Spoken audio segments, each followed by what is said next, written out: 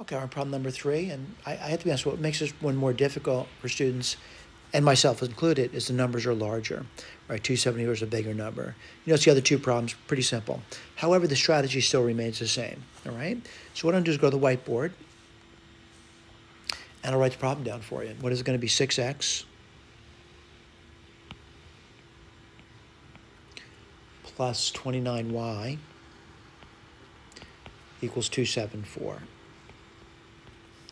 All right, so what am I going to do over here is I'm going to look for the GCF again, the GCF between 6 and 29. Well, lo and behold, that's 1, and 1 divides 274, so we're good to go. All right, so let's keep going. What am I going to do now? I guess I'd solve for y, right? So 29y equals 274 minus 6x. Y equals 274 minus 6x over 29. And what I'm going to do is I'm going to look to make the arithmetic a little bit easier for me. I'm going to factor out 2. And what do you get over there? Well, you're going to get, let's see what you get. You get 137. Let me make sure that's true. Yep, and then you get minus 3x. This makes it a little bit easier for me to do. Then you might wonder, what am I going to do next? I need to find an x, one that's positive, right? That would make this thing divisible by 29, all right? So, I think you probably know the multiples of 29, right? But the bottom line is I'm stabbing in the dark at this point. And someone says, what number are you going to choose at? And, let me write some multiple of 29 down. So 29, right? Another multiple of 29 would be what? By the way, I know 29 is not divisible by 2. That's why I'm looking for a multiple of 29 only. So let's see, 29, you get 58, right? And what's another multiple of 29? Well, 60 and 27, 87. And then, if you keep going, add another 29 on, well, what do you get? We did 1, we did 2, we did 3, 4. That's 80 and 36, 116. I think you get the idea, all right? 116, 87, 58, 29. These are things I'm kind of like looking for.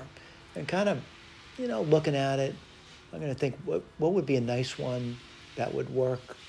Let's think.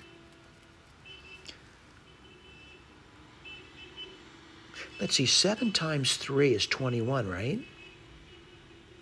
And let me write that down, 137. And again, we're trying 7, right? I'm seeing if I can hit one of these numbers, 21. And what do you get? 1. By the way, when I do that, I'm subtracting. Maybe I should have said that. 6. Wow, you get it. So 7 works. So 7 is my first hit.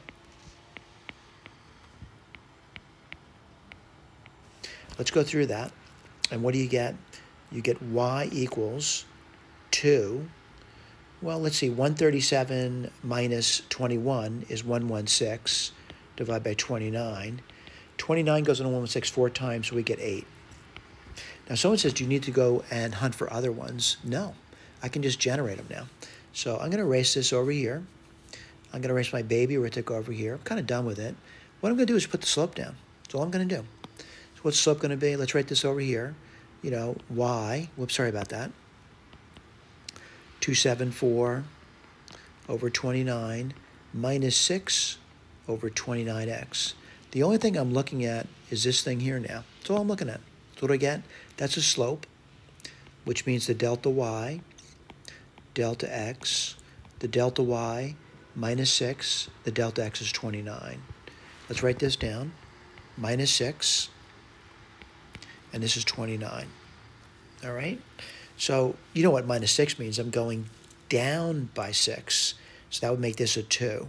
By the way, I don't want to continue that because this would become negative now. And they said positive, all right?